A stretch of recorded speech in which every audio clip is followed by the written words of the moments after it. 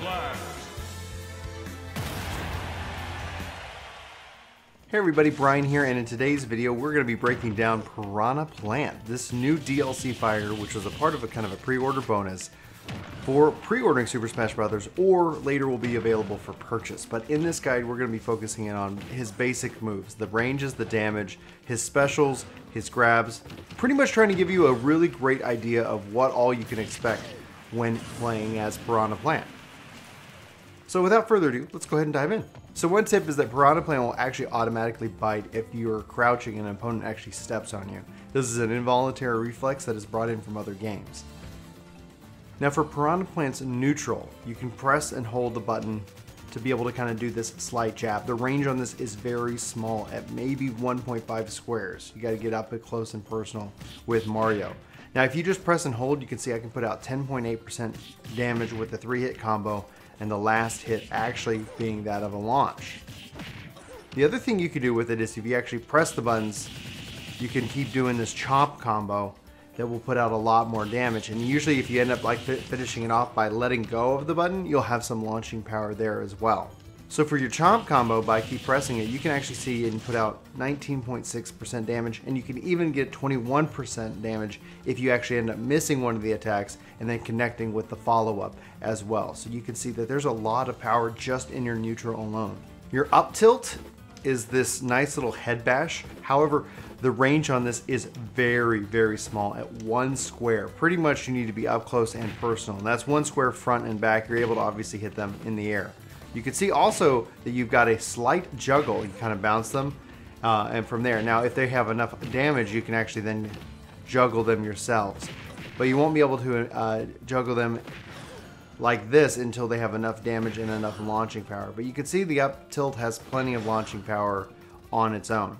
Now your down tilt is this leaf sweep, or leg sweep essentially, if you will. Now this actually has at least 2 squares of range, so for your normal attacks it has the most. You're going to see it at 8.4% damage, and you can see it's got a light leg sweep and launch, and it launches them up in the air and slightly horizontal.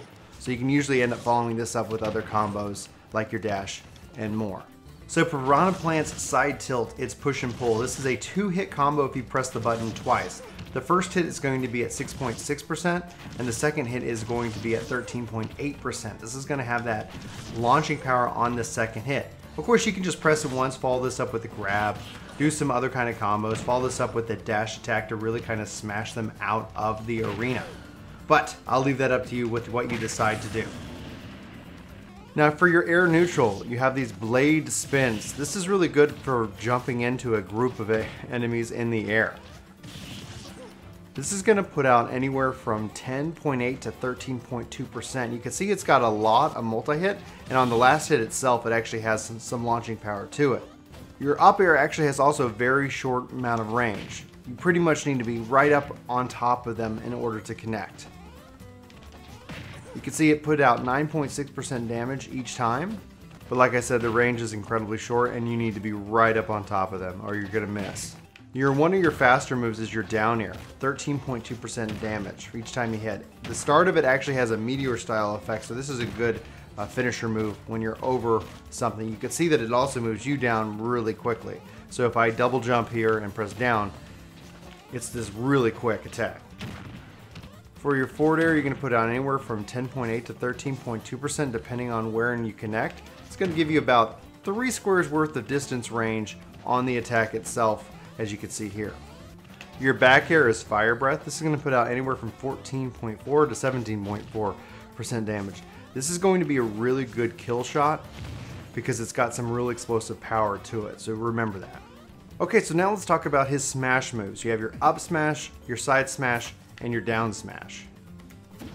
All of these have a little bit of range and a lot of power to them. Now if you're not aware of how to use a smash move, you can use your right stick to press and hold in any direction to kind of build up that charge and increase the attack's damage, or you can press and hold the left stick and the attack button in the direction to do the same thing. So depending on what control scheme you're using, you might not have access to a right stick, so there you go. So for his up smash, he's got less than 1 square range, guys. You got to get real up close and personal with him right here. You can see it at 25.2% damage, but even at 1 square, you're not going to connect. So you pretty much need to be right on top of him to be able to make sure you connect. Otherwise, you need to check his animation so that way he kind of steps right into it. It's got a lot of power, it's got a lot of the launching power. You can follow this up with more up smashes or your up tilt as well.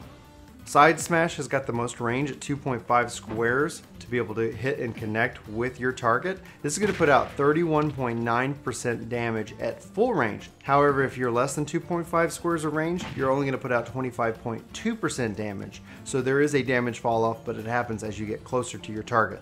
Your down smash is going to have 1 point squares worth of range and is going to put out 20.1% damage. Now this has a knockback horizontally and it also hits forward and back. So if you're surrounded on both sides, this will be a good option to get people off your tail or your pipe. Alright, so now let's talk about Piranha Plant's special moves. His neutral special is Patui.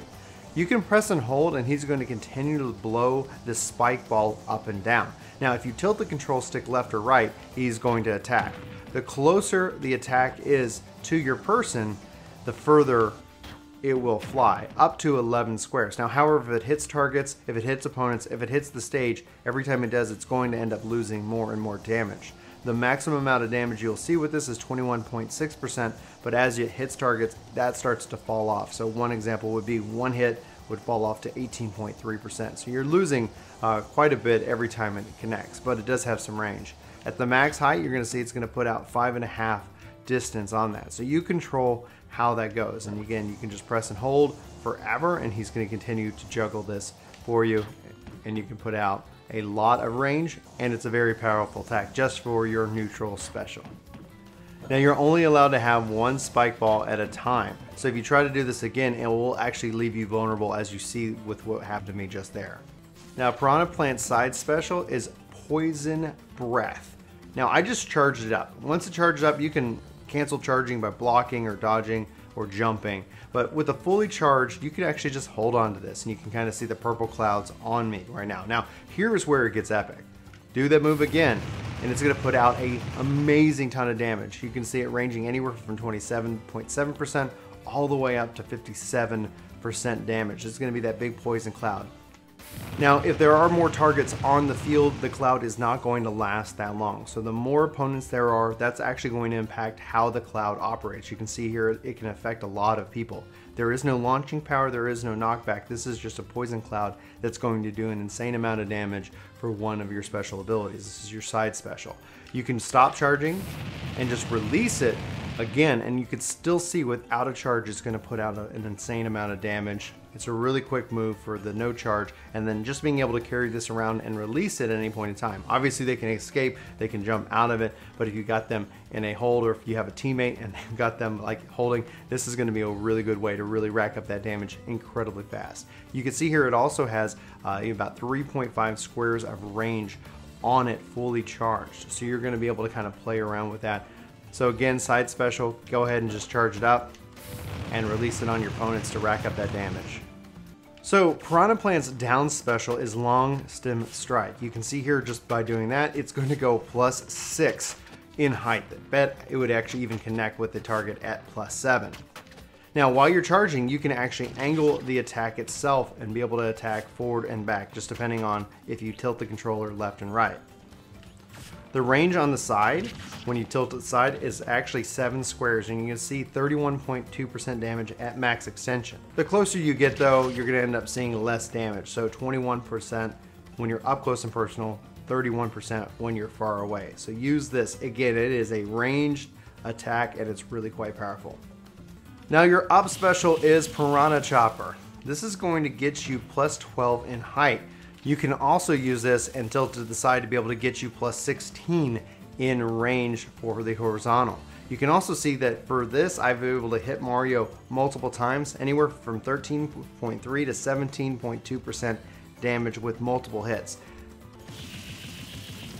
And the last hit has that nice little launching power, so use that to your advantage, whether you're trying to get somebody off the level or if you're just trying to get back to the level itself. So speaking of recovery, with a nice double jump and then tilting it to the side, you can easily get 25 squares worth of recovery here. What's also important to note is that you can use your just normal special to kind of slow your descent when falling, as well as your down as well to kind of slow your descent when falling. So use that to maybe feint, catch somebody off guard if they're waiting for your return trajectory, to be able to kind of slow that off, or especially if you're getting knocked off and time is about to fall, use one of those to help kind of slow your descent to hopefully maybe, you know, win the round.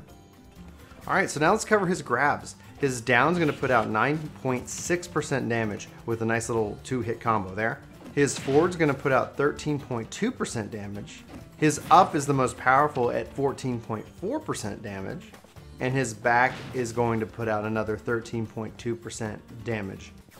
Obviously with all attacks, you can actually do some damage before you go ahead and toss them, so I'll leave that up to you. All right, and finally, let's talk about his special. This is gonna bring out PD Piranha. Now you can still move and control, so as you move, PD is going to follow you around, and he can cage up to 2 targets in those cages. Anybody in the area with a fire breath will take damage, but those in the cages are gonna take the most at 58.8% damage.